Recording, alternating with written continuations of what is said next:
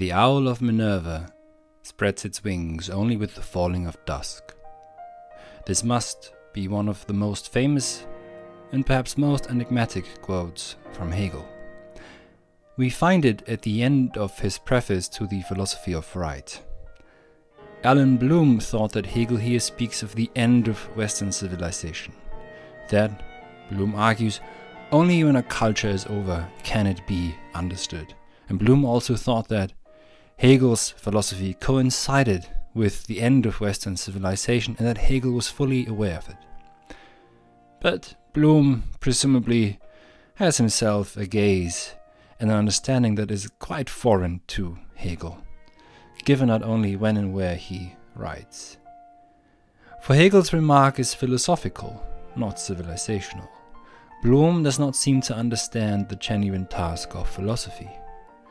Philosophy is precisely not to instruct man, nor should it be reduced to edification. The task of philosophy is a delicate one. Its task, thinks Hegel, is to set the foundations once a culture has spiritually formed itself. This is the task of the philosophy of right also, which logically establishes the foundations for ethical life.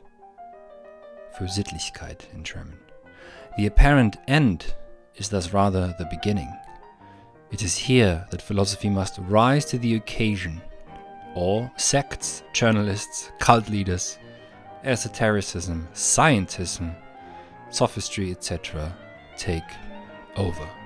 Spirit has dirempted from itself. It has completed its task, thinks Hegel. So now philosophy must step in to provide the foundations for ethical life. Thus, again, the end is the beginning. So are you ready to rise to the occasion of philosophy, to contribute to its project? We'd be delighted to welcome you at our Hegel course for this. And we will also devote 2 lectures to the philosophy of right. If you'd like to enroll, please just follow the link in the description of this video. Thank you very much indeed. And as is often the case, the owls are not what they seem.